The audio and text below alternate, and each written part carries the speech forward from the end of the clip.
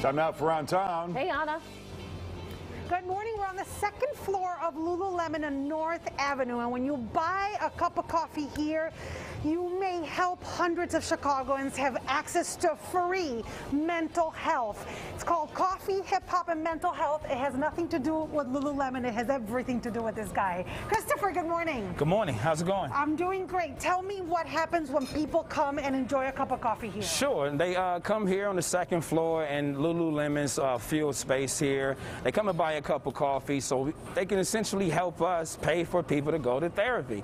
And the beautiful thing about buying a latte here, $5 goes towards operation, and the other additional $5 go towards our therapy and food program, which is really important, right? More than a coffee shop, it's a refuge. It's a way for people to connect with us so we can see them, help them, and show love. I love it. What difference has therapy made in your life? It changed me profoundly, right?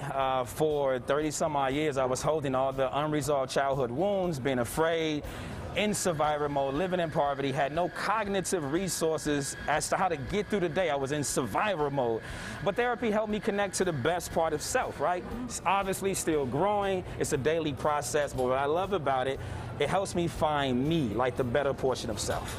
You hear it all the time, though, that in the brown and black communities, there is no access to free services when it comes to mental health, plus the taboo that going to therapy means for a lot of our cultures. Absolutely. How are you trying to break through this with fundraising and with bringing these services for free? Sure. Our whole goal is to normalize therapy, right? Look, we took a risk to open up a coffee shop in the midst of a pandemic, right? So we can provide not only a safe space, so we can remove the financial barriers. Look, if you're living in a poor part of Chicago in the food desert, right, you're busy surviving. You don't have time to think about going to therapy even when you need it, right?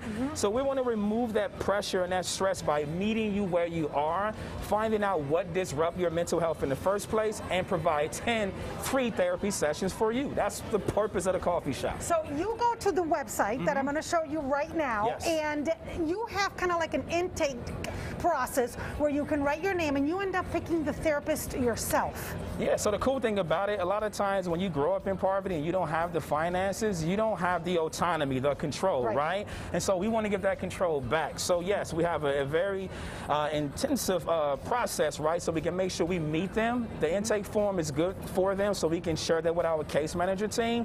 But the beauty about this program, we allow them to pick the therapist themselves.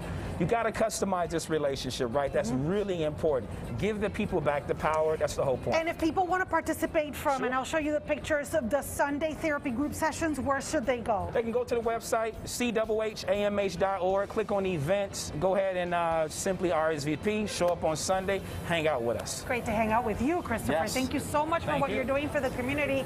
Guys, back to you.